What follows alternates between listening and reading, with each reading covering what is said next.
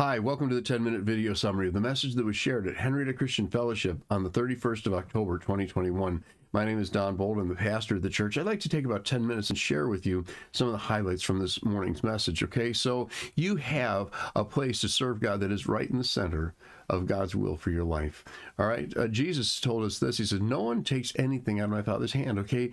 In John 10:27 through 30, he says, my sheep hear my voice, and I know them, and they follow me, and I give them eternal life, and they will never perish, and no one will snatch them out of my hand. My Father, who has given them to me, is greater than all, and no one is able to snatch them out of my Father's hands.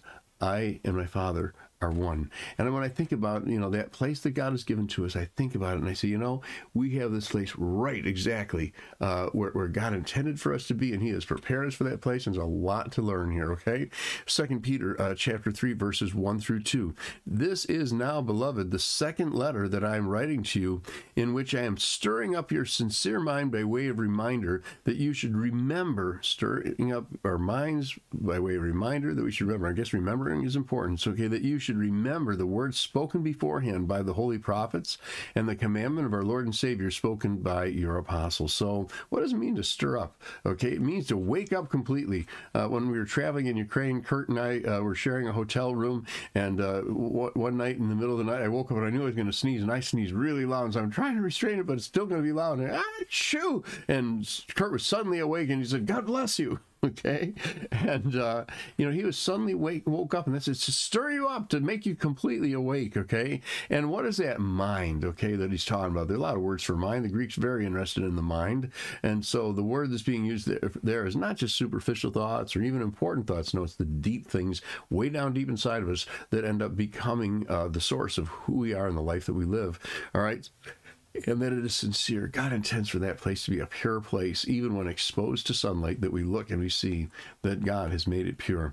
All right, so to remind us to remember, what are we supposed to remember? The words of the holy prophets. So the Old Testament scriptures to us, all right, the word of Jesus, the commandment of our Lord and Savior, the New Testament scriptures to us, okay, and then the word of your apostles, the message that God sends us through messengers, all right? And so I make no claims of being an apostle or any such thing, nor should I don't think, because I don't think that's something God has conferred on me. But my role as a pastor in the church is apostolic, okay? It is to be sent on a mission by God to bring some message from God to you.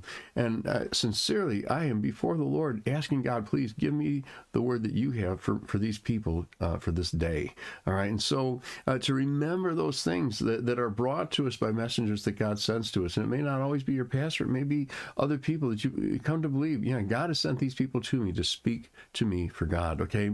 So, but I wonder, do we remember anything anymore? It's so easy to pop out that little handheld and bip, bip, bip, and we've got the information that we want.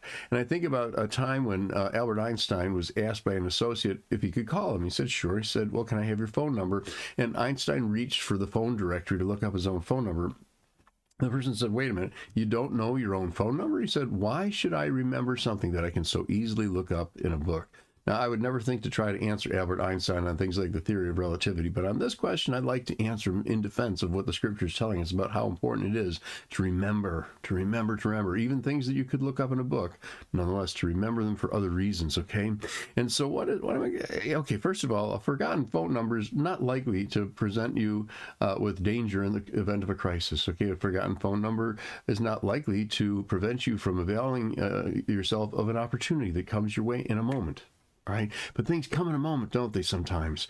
And we don't have time to go looking them up in a book. And there's a second piece to this, and that's this, that look, that God desires to work using those things that are buried down deep in our heart, and so they need to be exercised. Those things that God wants us to remember from the scriptures and from what the people are that are sent to us are bringing us. We're supposed to be exercising those things. I was comparing this when I was in Ukraine to learning Ukrainian language, and I talked about this.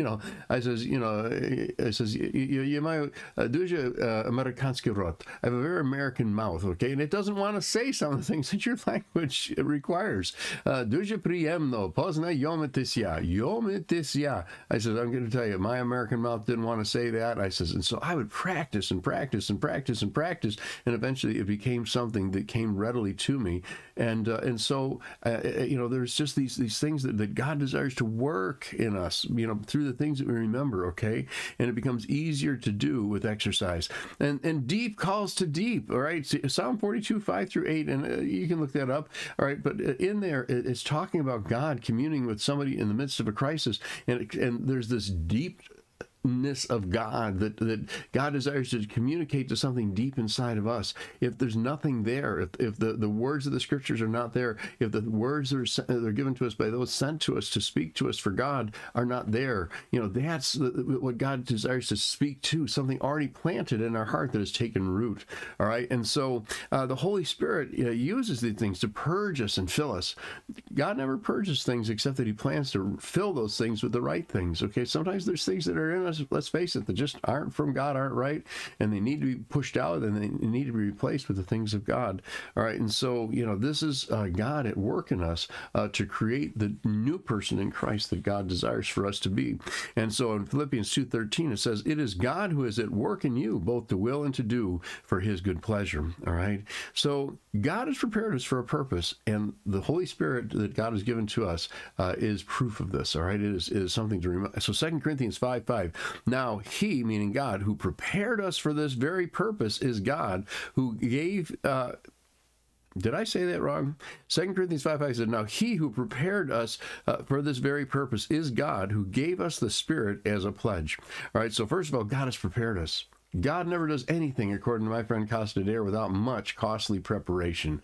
All right, and so God is preparing us. That's good news for us, that God is preparing us for a purpose. He's given us a purpose. He's given us preparation, he's given us a purpose, and as a down payment on what God is doing, he has given us the Holy Spirit, but there is more. When I was in Ukraine, I would choose a child in the crowd, and I'd walk up and I'd give him like 100 hryvnia, which is a small amount of money, but I'd say, you know, I'm promising you much more, maybe 500 or 1,000 hryvnia. And anyways, and I said, so when you start to doubt or somebody questions you about whether or not you're going to receive this from me, you say, how do you know? And you say, he gave me this as a way of anchoring that promise for me. And so then I would give them the larger sum, and I would leave it with them. People are like, what, you're really going to give that to that child? But see, I wanted them to understand that we should be in awe of God giving to us the Holy Spirit, all right? And so there's more, okay? It's a down payment. God's got more of his Spirit. He tells us earnestly desire the better gifts, okay? So we have an ambition, all right? Therefore, we also have our ambition, whether at home or absent, to be pleasing to him, 2 Corinthians 5:9. Okay, so we seek honor, not for ourselves, okay? That's bad ambition. The ambition we have is to receive this and then be able to give that honor and glory to God. All right, so what is the relationship God is looking for with us, okay? I say, you know, it's like a bow, but with a smile, okay? There's lots of ways to bow to someone greater than you. All right, one is just in subjection, in being oppressed, but this is not like that at all. You know, I'm bowing to one who I love, all right? And so in Hosea 2:16, it will come about in that day. God is talking about a day of restoration. He declares the Lord that you will call me Ishi and no longer call me Baali. And what is he saying here? You know, the Baali, this hard master, okay? You know, and he said, you know, some marriage would be like that. He says, but the day is coming when I won't need to be, nor will you look to me as a hard master. You'll look to me affectionately as a wife does to a husband that she loves.